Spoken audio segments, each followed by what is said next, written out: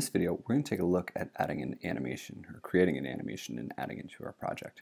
You can see I've already added one to this temperature up button, and we're going to do the same thing for the temperature down button. So over here, I've got this control for the temperature button, which we see, which is the image on top.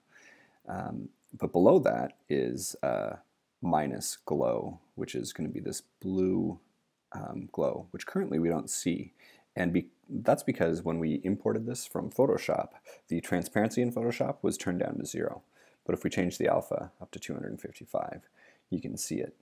So what I'm going to do to create this animation is I'd like to start off with this image scaling so that it's hiding behind the minus button here.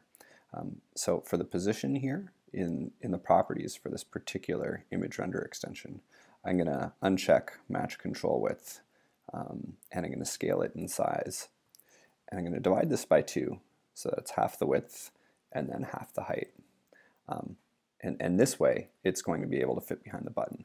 Now you can see it's hanging out at the top left corner of the control, and that's because of the alignment for this image. So I can change this to be in the center middle, and now I've got this blue glow hiding behind the minus button.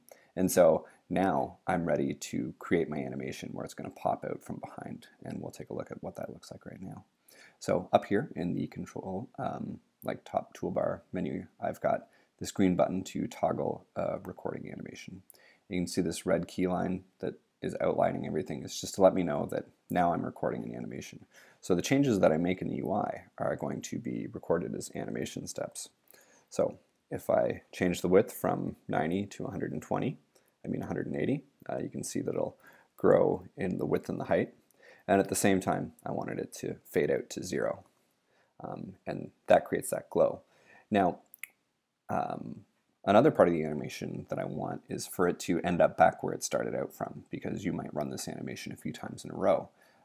So here you can see that icon for an animation snapshot, and then in the menu as well, there's take a snapshot. And what this means is that it's going to take the next sequence of steps in your animation, where I can put everything back to where it was. So I want it to be visible again, so I can change the alpha back to 255, and then I'm going to change the size to be 90 pixels wide and hide. And when I'm done, I hit stop, and I can call this temp underscore down, and I hit OK, and this has been added down here to my animation timeline. This is the temp up that we already had in the project, and now we've got temp down. So these are those steps that we've recorded. So here you can move your steps around, and you can see in the properties view as well that there's all of the little attributes with each animation step. So you can see these are working at a linear rate. If I change these to ease out, they can change their curve on how they behave when they're animating.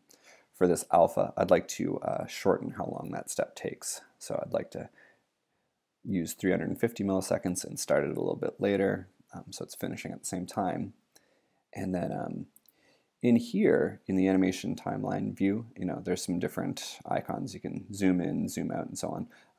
And I can, this is preview the animation, so you can see what your animation looks like. So that second half of the animation, when we're putting everything back, I don't want that to be visible. And so to change that, what I can do is I can change these steps, to be 0 milliseconds. So I can click and drag them, or I can go to the properties view and just say 0 milliseconds, and now they're like that. So all I have to do now at this point is to add an action that runs this animation. So I'll say on press, in here, in my actions, I can select animation, and then there's a list of different animations that we've got. So this is the temp down animation. I hit finish.